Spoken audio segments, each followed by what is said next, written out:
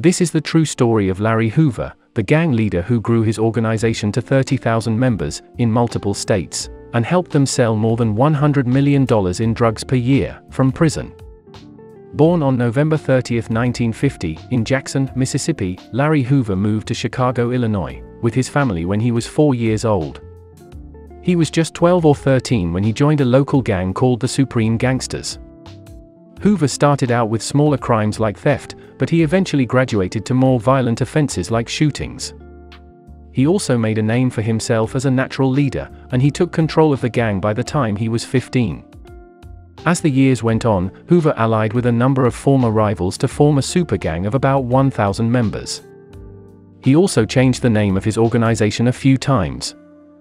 By the late 1960s, the Black Gangster Disciple Nation, better known as Gangster Disciples, was firmly set in stone. Though one of Hoover's allies, David Barksdale, was initially named the leader of the group, Barksdale was injured in a shooting in 1969.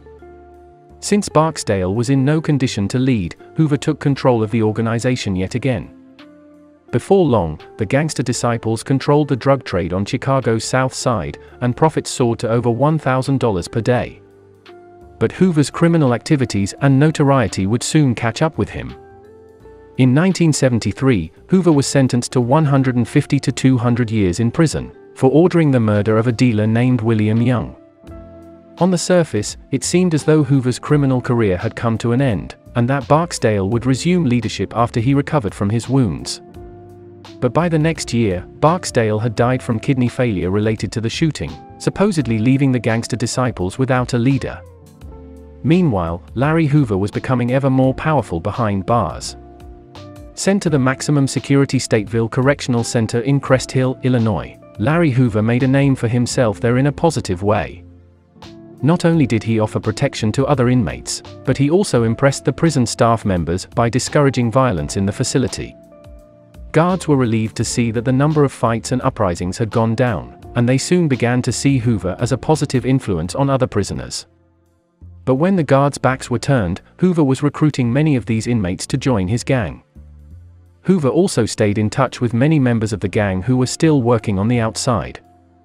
And he encouraged his followers to move up in the world however they could. According to the insiders, he even made education mandatory for all of his followers. Many people from the outside were just as impressed as the prison staff.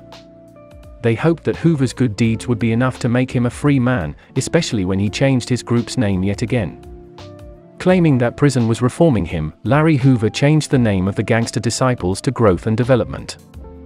Instead of encouraging illegal activities, this new group would promote social causes. Growth and Development funded a voter registration organization and opened a music label that donated proceeds to needy children. Soon, Hoover was the leader of a very different enterprise. He ran a clothing line, organized peaceful protests to protect publicly funded programs, and even encouraged his members to run for office.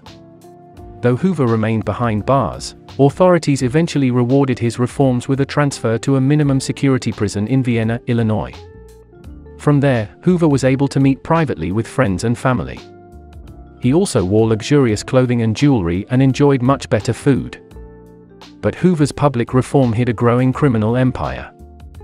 As he applied for parole in the 1990s, Hoover was secretly running a massive drug empire that counted up to 30,000 members, according to the Chicago Sun-Times.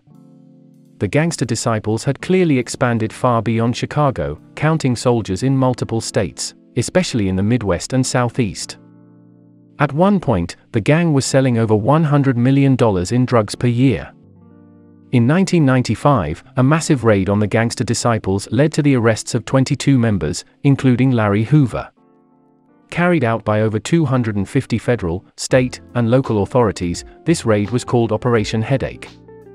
The raid took place at the end of a 5-year undercover investigation. Apparently, some authorities had become suspicious of Hoover's rehabilitation over time. So they decided to investigate, wiretapping Hoover in prison, seeking out potential informants, and searching offices that were linked to the organization. Ultimately, they said that Gangster Disciples had never really stopped operating as a criminal enterprise. After Hoover was indicted on drug conspiracy charges, he was relocated to a facility in Chicago for his trial. In 1997, he was found guilty of the charges and given 6 life sentences, in addition to the 200-year sentence that he was already serving for the murder he ordered back in the 1970s.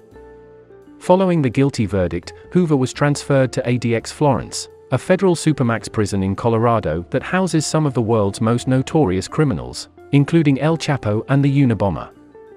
While many authorities praised this decision, not everyone was happy with it. Since Larry Hoover had tens of thousands of loyal followers by the time he was caught running the gang from prison, it's not surprising that many of them would like to see him get his freedom. But Hoover also counts many people as supporters who have never been part of the organization. Some ordinary citizens, especially in Chicago, see Hoover as an inspiration because of his promotion of community service and empowerment. His emphasis on education and his public discouragement of violence also touched many.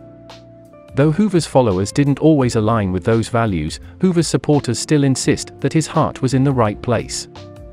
Perhaps the most famous supporter of Larry Hoover is the rapper Ye, previously known as Kanye West. In 2021, West even collaborated with fellow rapper Drake for a free Larry Hoover benefit concert at the Los Angeles Coliseum. Earlier that year, Hoover had tried to appeal his sentence, but a judge refused, calling him one of the most notorious criminals in Illinois history.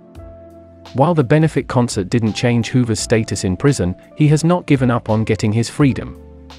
Now in his early 70s, he's taking another look at his options for release, even though it's looking unlikely. According to the Chicago Sun-Times, Hoover even renounced his former gang and made a rare public statement that he is no longer the Larry Hoover described by the government.